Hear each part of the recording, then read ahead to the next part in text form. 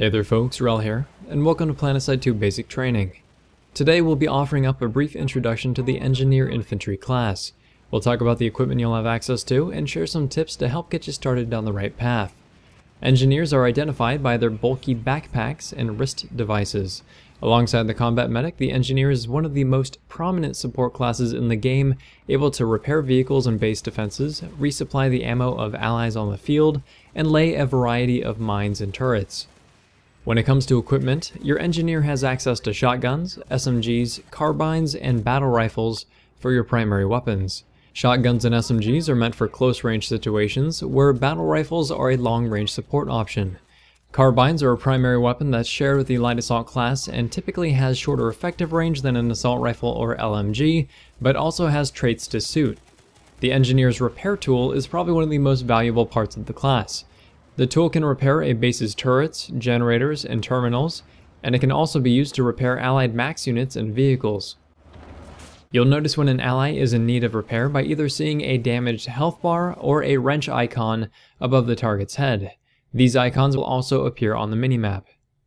To repair an ally, just press and hold the left click while looking at them.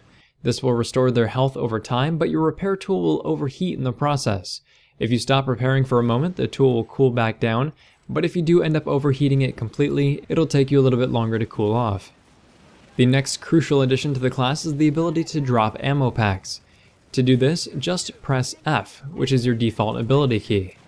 A dropped ammo pack will resupply the ammunition of allied and enemy infantry in the nearby area. The ammo pack may also be destroyed by gunfire and EMP grenades, and only lasts for a certain duration, so be sure to place them often.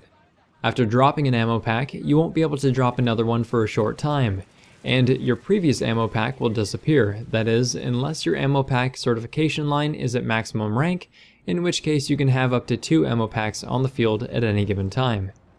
On top of the repair tool and ammo pack, you also have access to a few different deployable turrets. By default, you're given the anti-infantry monoturret, which has a protective shield and a machine gun that can deal continuous damage to enemy infantry without running out of ammo. You'll also be able to unlock the anti-vehicle turret, which launches slow-firing, wire-guided rockets that deal high damage to both enemy infantry and vehicles alike. Lastly, you can unlock the automated Spitfire turret, a fragile place-and-forget turret that will automatically attack nearby enemy infantry.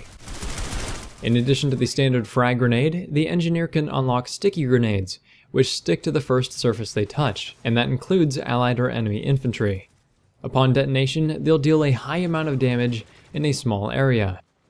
The Engineer class has access to the most deployables of any class in the game. In addition to the medical and restoration kits, which are universal unlocks available to all classes and will restore your health when used, you can also opt to equip a more explodey sort of device instead. C4 is an explosive that's tossed out by clicking the right mouse button and then detonated by clicking the left.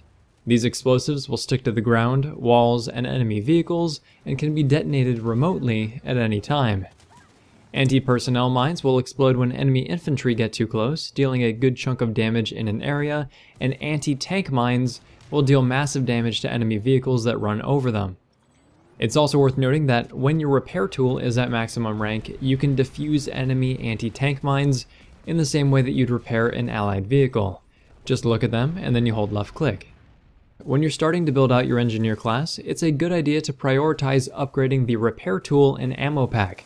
Not only will that help those around you, but you'll also earn experience more quickly as well. If you're interested in learning more about what to put your certification points into on the Engineer class, you can find a link to a guide in the video description below.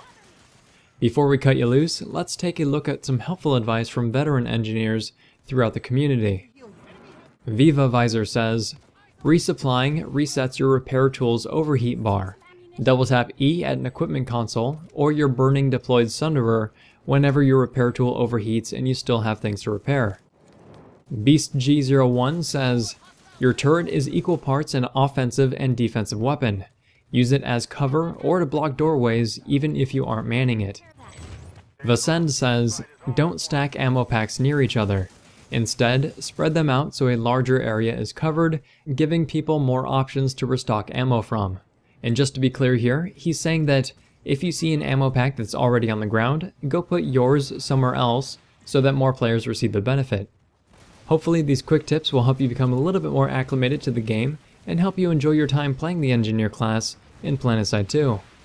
If this video has been interesting, helpful, or entertaining, please feel free to like, subscribe, tell your friends about the channel, and if you have any questions about the engineer class or any advice that you can offer up to newer players, go ahead and leave those thoughts in the comments section down below.